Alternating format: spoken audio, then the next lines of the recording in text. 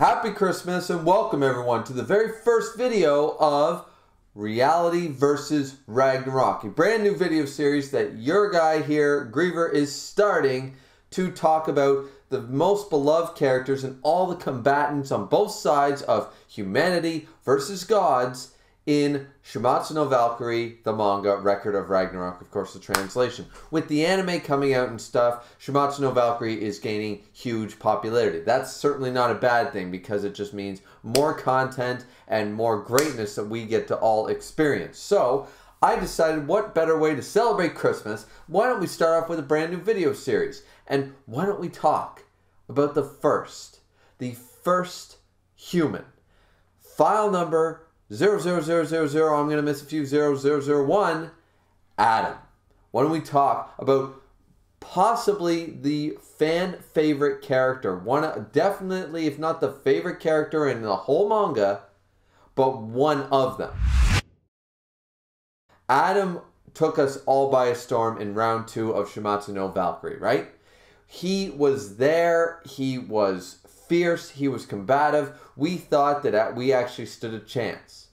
Now, with this series, of course titled Reality versus Ragnarok, we're going to be going through not only a character discussion of the Ragnarok interpretation of Adam, but before we get into that, we're going to take a few minutes to discuss the real life version of Adam, or at least the interpretation, because actually, ironically, to start off this series, the reality is there is no actual proof that Adam actually existed. Unlike all the other combatants on the humanity side, which have proof of life, proof of existence. Just look it up on Wikipedia. You'll find these people. They did exist in real life. Of course, the Ragnarok version is exaggerated, and we will get to those.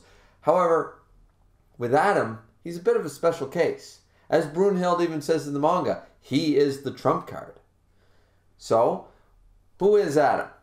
Well, pretty much if you've been living in any first world country or even third world country, most people I would garner have learned of the name Adam and Eve. At the very least, Adam, the first human.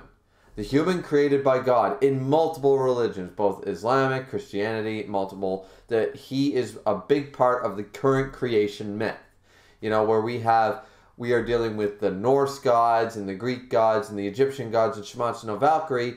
Their time has sort of passed for how the world came to be, how humans came to be, how fire, water, etc. happens. We now have the current set of myths or legends, if you will, in the form of religions that state that Adam is the very first human who all humans descended from, and he is the one. Now, there is different interpretations of Adam, however. Right off the bat, we've already heard of Adam, right?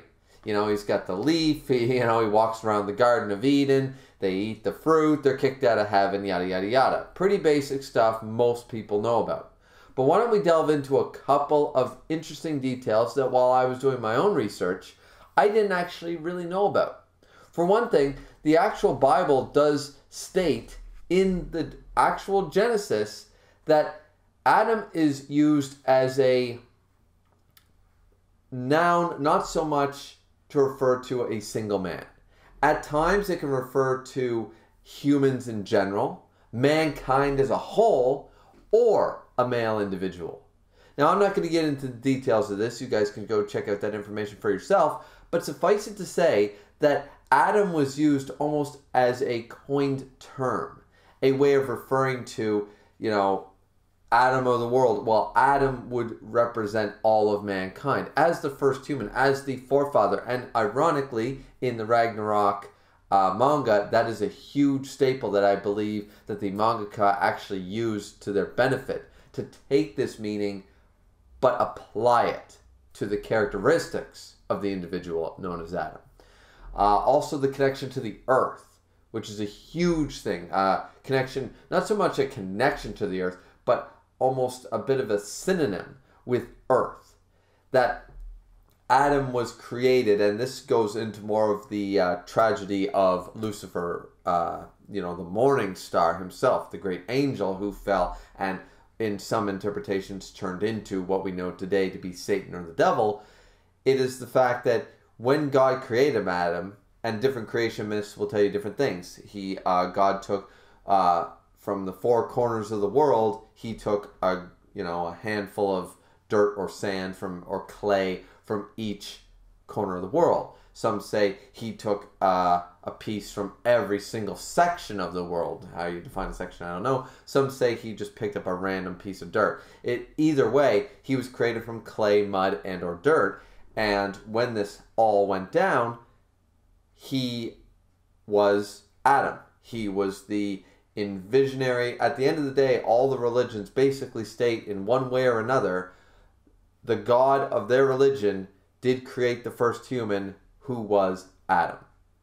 Now, there are some obscure tellings that maybe Adam was more of a prophet or a Christ sort of figure, maybe more like an angel rather than the first man. But most of those sources I found very little to talk about, and very little evidence, and very little information, and any real books on it. So unfortunately, can't really talk about that avenue. For the most part, the avenue is that God created Adam, and he did so out of the earth. Now, this sort of synonym with earth goes on to say that when God created Adam by molding him out of these things, after Adam failed him or ate of the tree, etc., etc., he was cursed to the earth as punishment for his disobedience. And now Adam and all of his descendants will be forever cursed to die and return to the earth.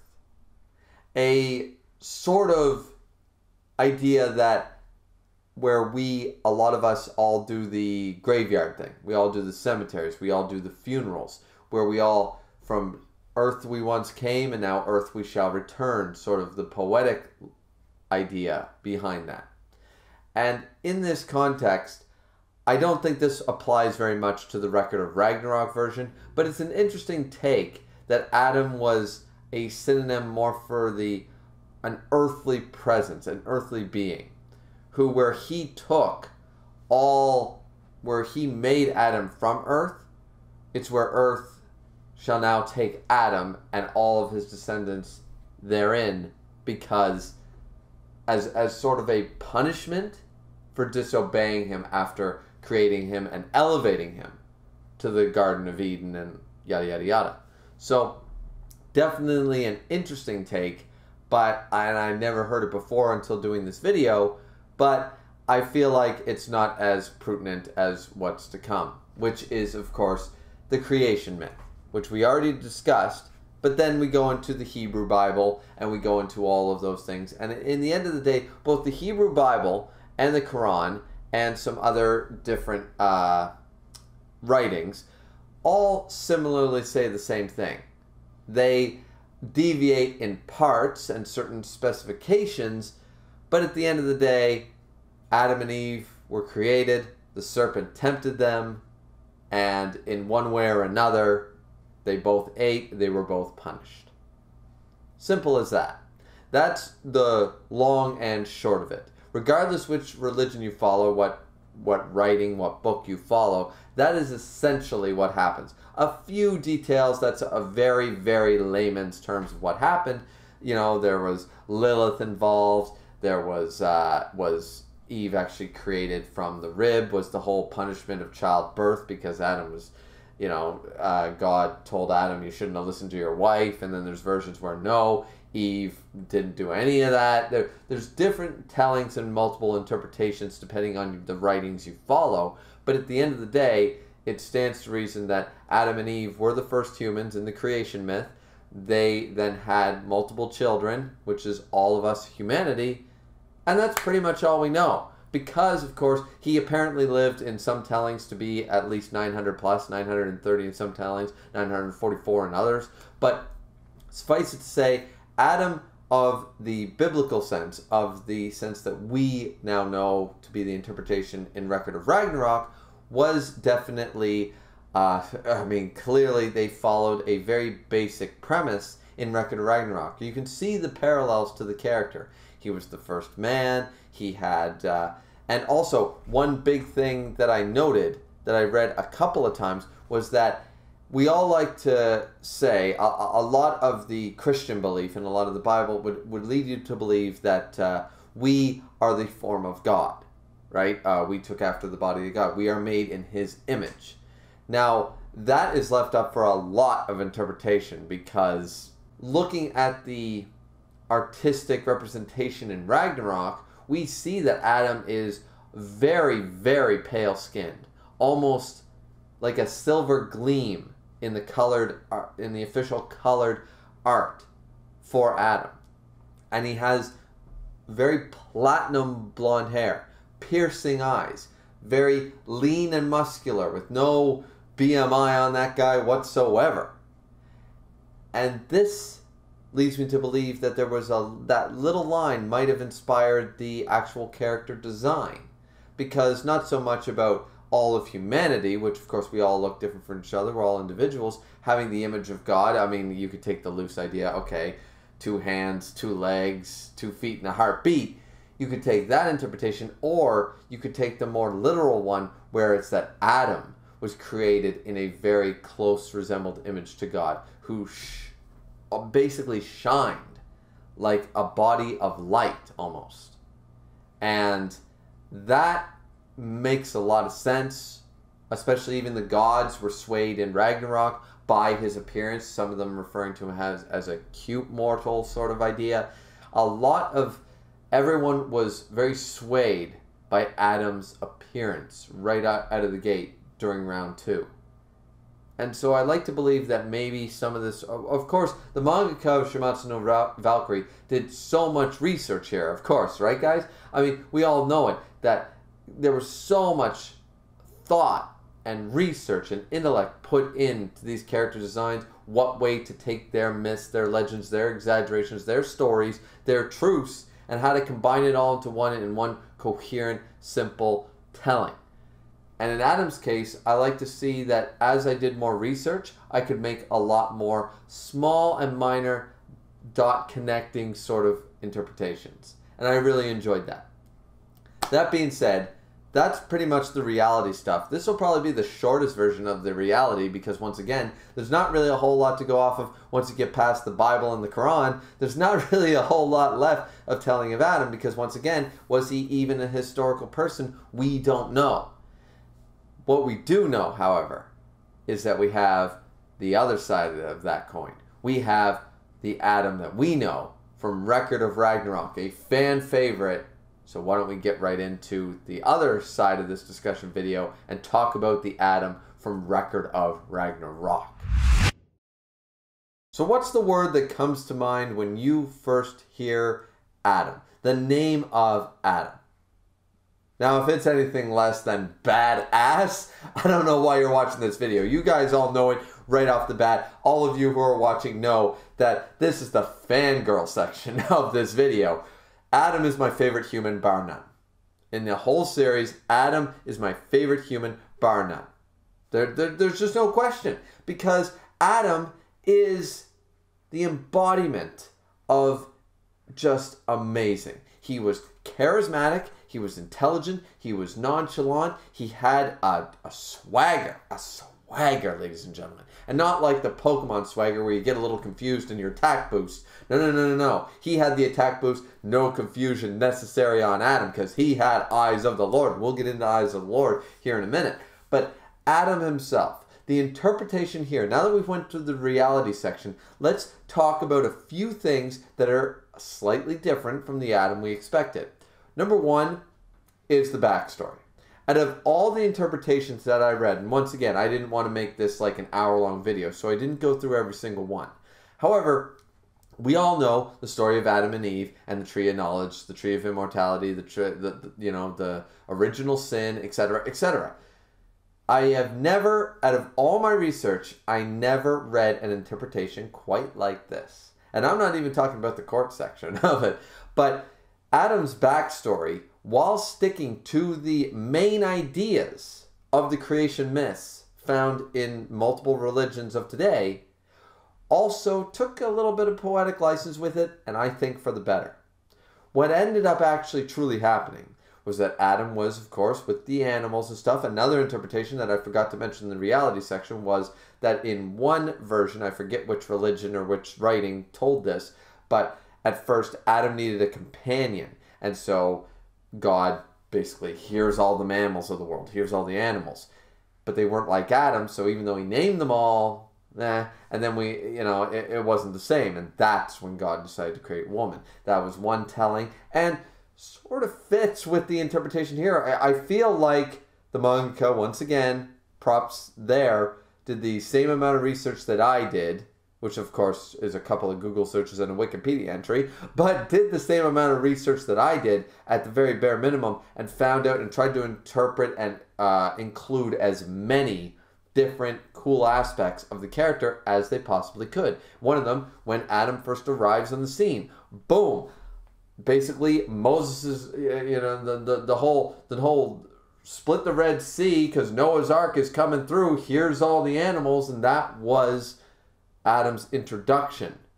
I like to think that that was a slight call to that telling, that before Eve, the animals were created after Adam to basically keep him company.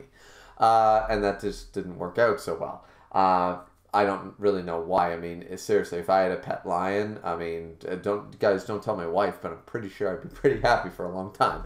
But that's beside the point. Either way, where I'm going with this section is that when we had the telling of Adam's backstory, after, of course, his introduction, we also got his backstory. We always get the backstory halfway through these fights. That's just the way, that's the format of Shimatsu no Valkyrie. Now, this version still tells of them taking of the fruit, but in a very, very different way. Adam still ate the fruit, but I never saw this coming. Because what ends up actually happening is the serpent, who I actually mistaken to be Lucifer, because a lot of tellings, once again, just like the Adam interpretations we just went through, a lot of the tellings of the serpent refer to the serpent as being the devil's form, or Lucifer, etc., depending on what you believe. But in this telling, and in Genesis, it's never truly stated that it was the devil. It was never actually the devil who was the serpent. So in Shimatsu no Valkyrie, they also take this. I mistakenly said, okay, that's the interpretation of this. But it's truly not. Go back and check those translations like I did. If you made that same mistake as I did, that's just the serpent. The serpent tried to sexually assault Eve in the garden. They were just chilling. Everything was grand. Eve did not eat of the fruit. The serpent presents a case that Eve ate the apple, when it was actually the serpent. And it's so blatant that it's the serpent teeth. Like, they make it a point to say, like, he clearly, like, this is such a farce of a court case. And this is where Adam walks in, as we know, and just has a basket of the damn things, and just, and just walks on through, throwing them. So he did eat of the fruit. Eve never did. But he did once again do it to save Eve. And they were punished for this because Adam was so defiant and so blatant of these gods. I want to know who these gods are. That's a serious question. Not to get on another tangent, ladies and gentlemen. But who are all these gods? Despite all that, Adam here shows up. Looks like an absolute badass in this telling. Because that backstory totally shifted away from original sin, original this, original that. It still keeps with the idea that, yes, Adam was kicked out of the Garden of Eden. Yes, Adam did eat of the tree of knowledge. Yes, Adam did, leave with Eve. He married Eve, XYZ, Cain, Abel, Seth. It all happened. But maybe not as the Bible portrayed it. Maybe not as the way we understand it. And that has been a wonderful way that Shimatsu no Valkyrie has taken all the weird sort of interpretations and ran with as much poetic license as possible while still keeping true to the facts. The facts of the character, the facts of the myths, but then wherever there's a gray area, it's let's run a marathon in poetic license direction. And that's not a bad thing, guys. This is a wonderful aspect of the writing of Shimatsu no Valkyrie. Because Adam's character here is just, with that backstory alone, is like, I see where they're going with this. And once again, Adam shows up with a barnyard full of animals, and he kicks ass. He kicks ass. We aren't going to go on anything else other than Adam kicks ass. Zeus is so far the most impressive and strongest god we have seen in the series this far. That's just a fact. That is just a fact. That's not an opinion, guys. That's not headcanon. Zeus is the most powerful god we have seen in action, bar none. And Adam went toe-to-toe with this guy. Adam went blow for blow with a Volan that to this day, I even looked up the Wikipedia entry, to this day, that thing had 0 special abilities. We aren't going to go into my rant about that and why that's a terrible idea, but the point of fact is that Brunhild thought Adam was a trump card and was very distraught when Shiva was not the one to show up. And so far, looking at Shiva's current fight now in the manga, Adam would have killed him before he did anything. This dance that he's doing and all that stuff, Adam would have killed him long before. But the thing is that Adam went up against Zeus. He went up against a top tier, one of the best. You can argue, like I do, that Odin might be in that same bracket, that same tier, yada, yada, yada. Either way, you can't deny Zeus is still the strongest god we've seen, and Adam kicks the living shit out of him. He makes him look like he's just fodder for the first couple of chapters. It is glorious. It's badass, especially after we saw the sort of even keel blow for blow fight with Thor and Lu Bu. To come out of the gate with the Zeus-Adam fight is what drew so many people in. To this day, most people, even though the Heracles and Jack the Ripper fight in round 4 was arguably the most emotional and most investing fight in the series, the Adam versus Zeus fight was so clean and solid that so many people still rank that as the #1 fight. And I wouldn't exactly go to town and try to fight to the death that isn't the case, right? Like, I love the Heracles versus Jack fight, but Zeus versus Adam might still be. I'm conflicted like everybody else. It depends on how I'm feeling that day. What side of the bed did I get up on? So Adam's character here is just such a composed, amazing, and I told you guys that we already went to the reality section. So this is just all fanboying, fangirling, whatever you want to call it. And I just absolutely love Adam. All from his character design, as I said, he comes out of the gate, he's got the platinum blonde hair, he's got the leaf and all that stuff, very classic, very biblical, but also his demeanor. His demeanor is just what we needed to see in Adam. That sort of lazy look in his eye, the way the eyes are drawn. And ironically, given his ability, the eyes of the Lord, that he's got these very, blasé, half-closed eyes all the time. Bright blue and pretty. But, yeah, you're sort of, you want me to, get wide-eyed, you better do something actually impressive. Sort of attitude. The attitude of Adam. And then when we think he's this cocky little bastard, when you think, okay, maybe that's a little too much for some people, he turns around halfway through the fight, when the fight's going down, and the speeches he gives, they're only on the same level as Heracles in round 4, because he just stands there. We all know it. We all know it, ladies and gentlemen. We all know exactly what he says. He says, as Zeus asks him, what are you fighting for? Why do you fight so hard and such? What a stupid question. What parent wouldn't go all out and fight to the death for their children? Because to Adam, humanity, this nonchalant character that we thought didn't really care, he hadn't acknowledged Eve, he hadn't acknowledged the crowd, he hadn't acknowledged anything, really. Then he stands there and basically says, I love every single person in all of humanity, in all of history, is my child. And that's why I'm here fighting, so they don't have to. It was glorious. How do you not love Adam, guys? How would you not feel for this guy? His demeanor is perfect. His lines are perfect. The dialogue is on point. And then he's got the ability. Screw this Volan crap before they were all like, oh yeah, Volans have special abilities crap that they introduced, sort of like hockey in One Piece later on when they went, yeah, no, I think we need to introduce more than, yeah, they can just hurt the gods aspect. That's what it was, sorry. But no tangent there or anything.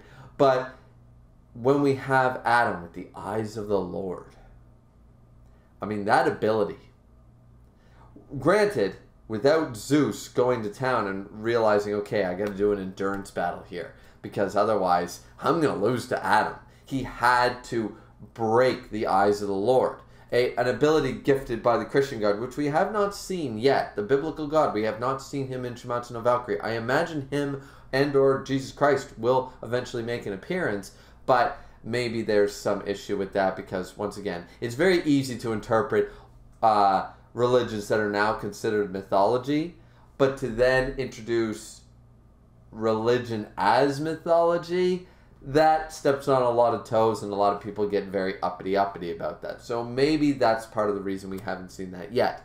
However, point is that Adam has this ability, the eyes of the Lord, and it is an incredible ability. He can just see every attack. It's basically observation hockey tuned up to the max. He sees every single ability. Right before you attack, he sees the entire attack, and then he does it before you do. It makes no sense. Zeus stopped time and moved, and Adam hit him first. It makes no sense, but I love it. The logic is gone. There are no physics to interpret. There's nothing to talk about here when it comes to applying real-world biology and physics. A lot of people like to do that when they power scale, like, oh, well, he punched a brick wall with his fist only at this distance. Well, that was roughly about a foot, and they try to calculate that shit to explain who's actually stronger. It's like, these are superpowered people. Don't apply real-world physics to anime anymore. Please, guys, don't do that. It's never going to work because the mangaka can come and go, yeah, screw real-world physics. Forget gravity for a moment because I'm doing this. So applying that has never made any sense to me. And here we see Adam basically saying, screw the laws of the world. I'm just going to do whatever I want. And he does it. And it's amazing. But I also love the fact that he had limitations. His eyes are being stretched, as Brunhild pointed out before the whole blood got in the eyes thing, which made him blind, so he could no longer use eyes of the Lord. Which, once again, I'm like, because without the blood in the eyes, Adam probably would have won. I'm confident in saying that. Adam likely would have won that fight. But here we do get is that Brunhild states that it is an crazy, even though Adam's the first human, an amazing superhuman pretty much. He's Captain America of humanity. But he's Superman. But he's still human.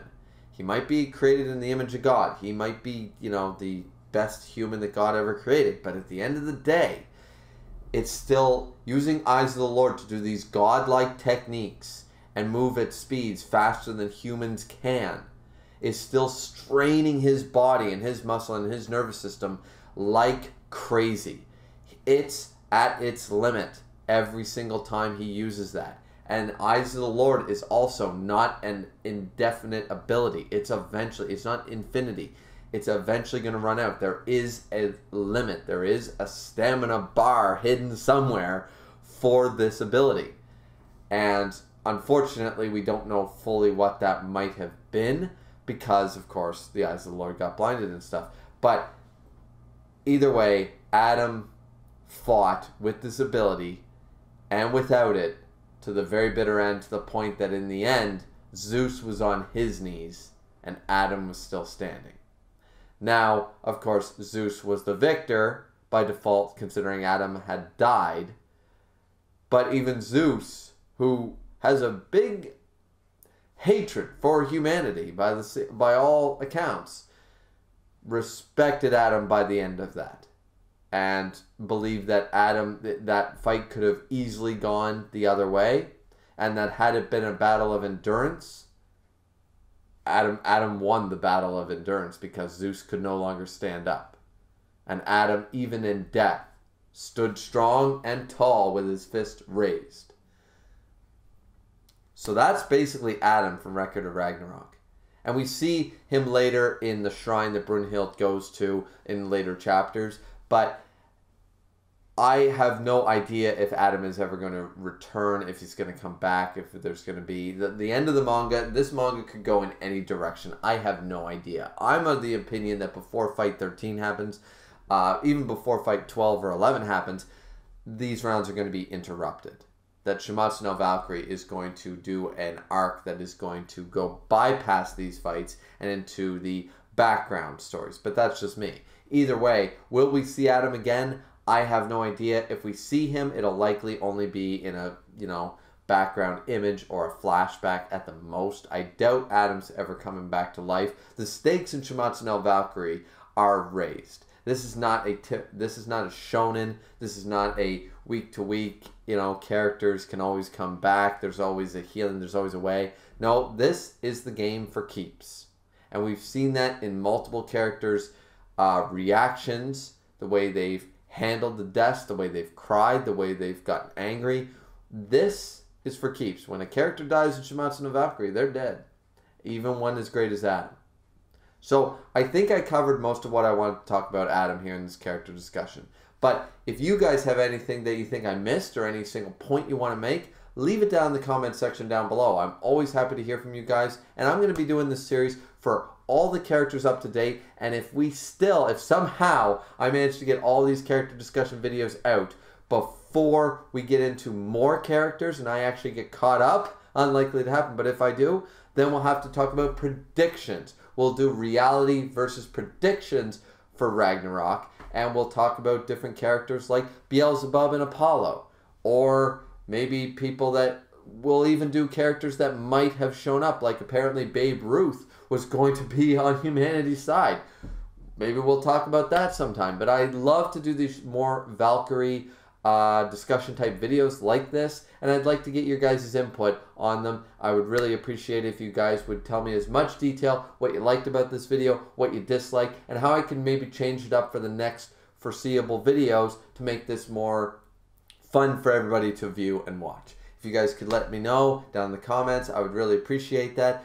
Happy and Merry Christmas to everybody who celebrates it once again. Don't forget to like, comment, and subscribe. Of course, this video, I'm hoping I'll get this edited and out on Christmas Day, even if it's late at night, Christmas Day, my time. I'm hoping to get this out December 25th of 2020. So let's hope for that, and I hope that my message of Merry Christmas all throughout the video stays true for that. So either way, once again, guys, thank you so much for watching. It's been a great year. Like, comment, and subscribe if you like, and if this video got you into Shimatsu no Valkyrie, let me know that too, because an anime's coming, the fights are getting good. Let's go. Let's see this happen. So either way, guys, if we don't see you again for any Shimatsu no Valkyrie content before the new year, Happy New Year. Let's leave 2020 in the dust. 2021 coming 2021 is coming, and it's really exciting. So don't forget to drink responsibly as always, ladies and gentlemen, and I will see you guys with some more Shimatsu no Valkyrie content in the new year. Let's go. Merry Christmas, everyone.